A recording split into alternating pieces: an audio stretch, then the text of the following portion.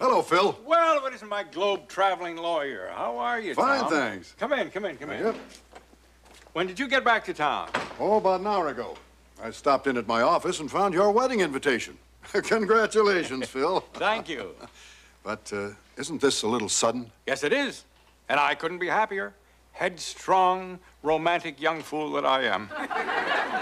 Wait till you get to know Maggie better. You will love her. Oh, I'm sure. Any wife of yours is a new client of mine. Well, it's very good to see you, and I'm really glad that you made it. Well, not a moment too soon. Both of you have to sign this before the ceremony, or it's not legally binding. Sign? What? Well, it's your prenuptial agreement.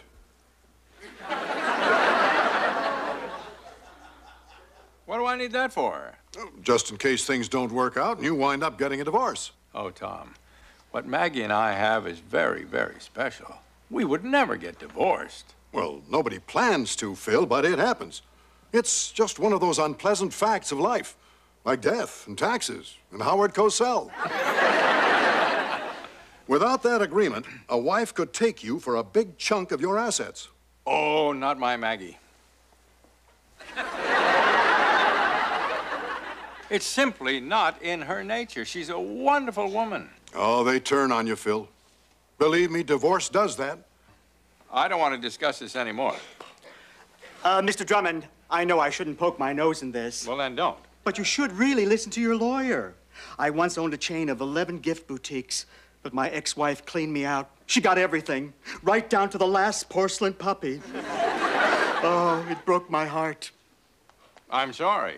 You're sorry. I wake up every night screaming, the check is in the mail. If you won't listen to your lawyer, at least listen to your florist.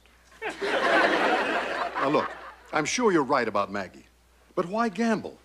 Now, think of your kids. I've seen divorce cases where children have lost their inheritance.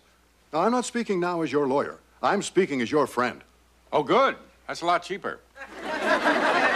Well, at least let me talk to Maggie about it. No, I'd rather you didn't. I'll bet anything she'll want this agreement. It's reciprocal. It's protecting her, too. It is? Well, I hadn't thought of it that way. Phil, trust me. I've handled lots of these agreements, and I know exactly how to approach people. Now, just let me talk to her. You'll both thank me later. Hi, honey. Don't hi, honey, me. I want to talk to you, Buster, alone. Buster. Maggie, what is it? You know perfectly well what it is. Now, Maggie, please. My, she seems a little upset. That's nothing. You should see her when she gets mad. It looks like she's gonna tie the knot around Dad's neck.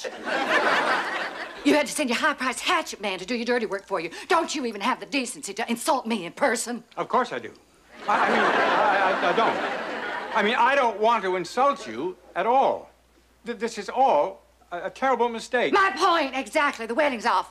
What? You can't mean that. Empty that vase. The wedding is off. It is not. Fill that vase. Maggie, you can't do this. Now, we've got to talk this out. There's nothing to talk about. You obviously have a very low opinion of me if you think I'm after your precious fortune.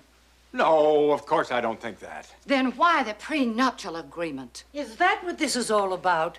You should be ashamed of yourself. Dump 'em, honey. It's none of your business. You mind your own ramaki. Right, he's only trying to protect what's his. Thank you. Anytime. Now, Maggie, this whole thing was my lawyer's idea. Ask the florist. He was there. Oh, I swear, I even helped talk Mr. Drummond into it. Philip, it's clear that you don't trust me, and that is no way to make a marriage. As far as I'm concerned, you can just empty that vase. Now, Maggie, please, look, I know I made a mistake, but that is no reason to throw out everything that we have. I love you very much. It's a little late for sweet talk. You really blew it. She's right. Goodbye, Philip.